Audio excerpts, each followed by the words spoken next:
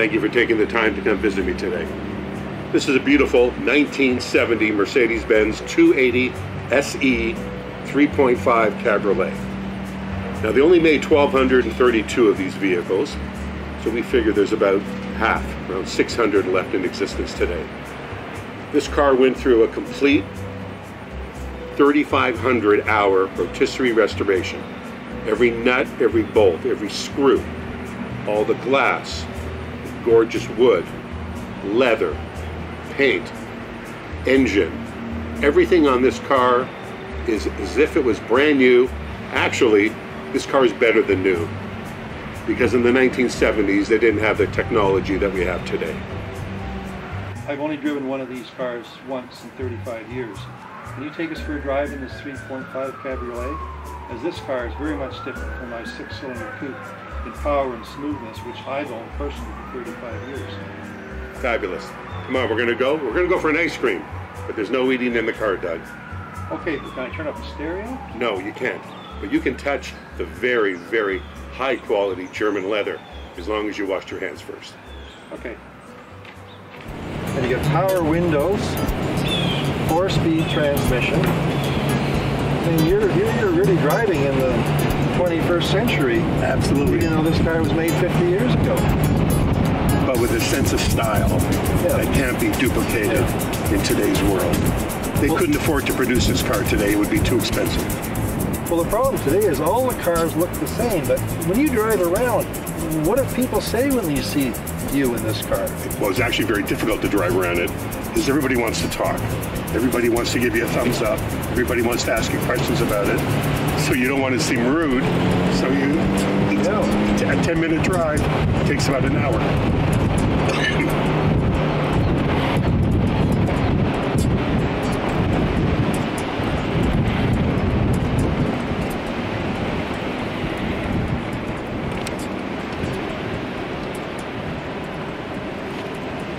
I see on the floor here you've got custom fitted maps of the cocoa mats, just like they had 50 years ago. That looks really, really cool. Thank you. It's a period piece, and they were designed in a certain way so that any dust would fall between the way the cocoa mat was woven. So it looks nice. It just gives a little sort of style to the automobile. Well, thanks very much for the drive. This is just a magnificent automobile. Proud to be anywhere in the boulevards of Paris or downtown Toronto. Doug, thank you. Thank you.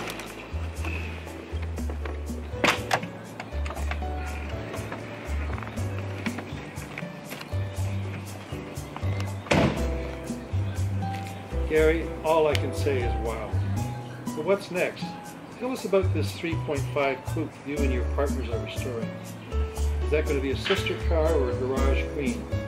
And who's going to be the fortunate owner of this car? Because I understand there's only about 1,740 of these cars left in the world. Well, that's true, Doug. The coupe is a beautiful, beautiful automobile. The W111 chassis. This car is spec'd out with the power sunroof, floor shift, power windows, air conditioning. Gorgeous, gorgeous automobile. Some people also call them opera coupes because it has that very dramatic looking rear window. So don't keep us in suspense. What's the color combination in this car? Well, we've decided it's going to be DB180 silver, the sister color to this car, but it's going to have a gorgeous, dark, very rich and elegant German burgundy leather. Very expensive. Close to $15 a square foot. And steering wheel, trim in the car, what's that going to look like? The steering wheel on this car will be the ivory steering wheel, which was an available option on Mercedes Benz cars in that era. It'll have the matching shift knob. Just a beautiful color spec for a very classy and elegant automobile. So how are you going to tell the world about this car? Well, it's going to be marketed obviously online. It might make it to the shows in Germany, Essen, Stuttgart, Pebble Beach, Amelia Island. Who knows? I personally don't think it'll even last that long. Some discerning collector or a person who appreciates a car of this quality will most likely buy it before those shows even take place. Is it going to be in any classic magazines? It'll be in a lot of classic magazines. All the high-end guys who appreciate these fine automobiles, they'll be seeing it over the next few months. Mercedes Classic, different languages? Yep, it'll be in French, it'll be in German, it'll be in the Mercedes Benz Classic magazine, it'll be in North American magazines. Guys who appreciate these cars, they'll be seeing it very, very shortly. So somebody better buy it soon before somebody else gets it, is that right? Absolutely, I might even buy it because I really like to have a nice stablemate for my Cabriolet here. Gary, thanks for the ride, for the first look at the masterpiece by Performance and Vintage Classicals, and we look forward to seeing 3.5 Coupe and perhaps you delivering on another episode of Cruising with Doug Dees. Nothing would make me happier. Thanks, Doug. Bye-bye.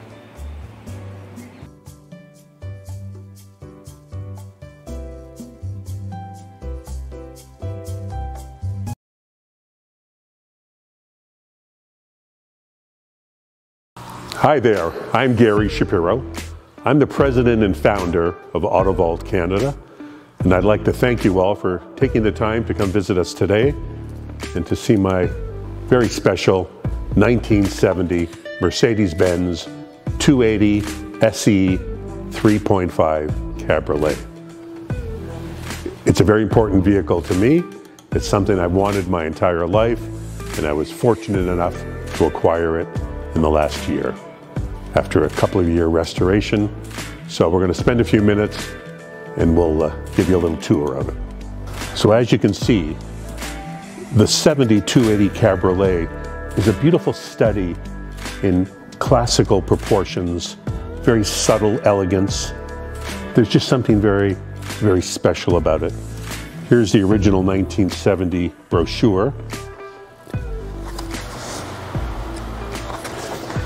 And you can see here that the original brochure car was the same color. It's called DB180 Silver. So this car new in 1970 was 15,000 Canadian dollars. So to put that in perspective, a brand new Cadillac in 1970 was about $6,500. So this was 2.25 Cadillacs. So very rare. They only made 1,232 of these vehicles for the world. So we calculated that there's about 600 left today. This was a car that Grace Kelly drove when she was married to Prince Rainier in Monaco. This was the creme de la creme. Beautiful leather, wood, trim, everything in this vehicle was the best quality in the world. This was the pinnacle of automobile engineering at that time. In late '69, Mercedes-Benz developed a new engine. It was known as the engine of tomorrow. That's the engine that powers this car. It's an 8-cylinder. It puts out 230 horsepower. So by today's standards, not a big number. But in late '69, early '70, this was quite the engine. This is a completely redone engine. Every nut, every screw, every bolt, everything in this entire vehicle, from the engine back, has been redone.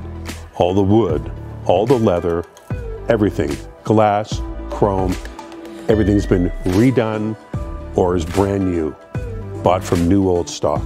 That was still available at the Mercedes-Benz Classic Center in Irvine, California. So as you can see from the interior of this automobile, it's a very, very special place to be. It's like a library. It's like a classic club, fine dining.